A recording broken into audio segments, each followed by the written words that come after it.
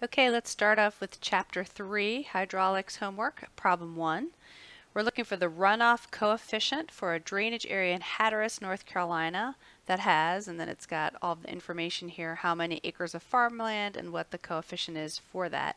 If you weren't told those coefficients, you would go to our Table 3.1 and look for your runoff coefficients. But you're given this information, so you're just going to use the coefficients that are given to you and use that formula from the cover page about finding that individual area times individual coefficient, sum that up, and then divide by the sum of the areas. So I'm going to go ahead and make a little table here with this information. So I have my individual areas here. For my first one I have 2.7 acres. And then I have 1.5 acres. And then I have 1.6 acres.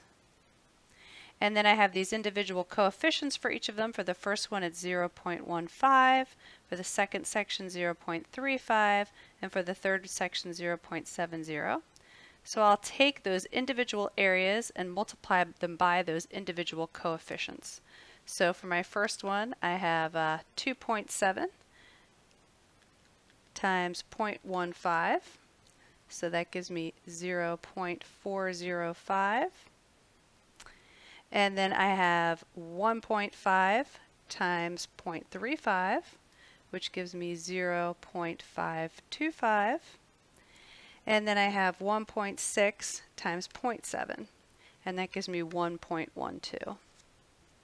So now in order to use that formula, I'm going to sum up my areas, individual areas, and sum up my individual areas times their coefficients. So my total amount of acres here is 5.8 acres.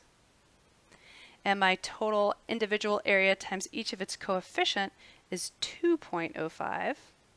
And so I'm going to go ahead and just divide those numbers by each other.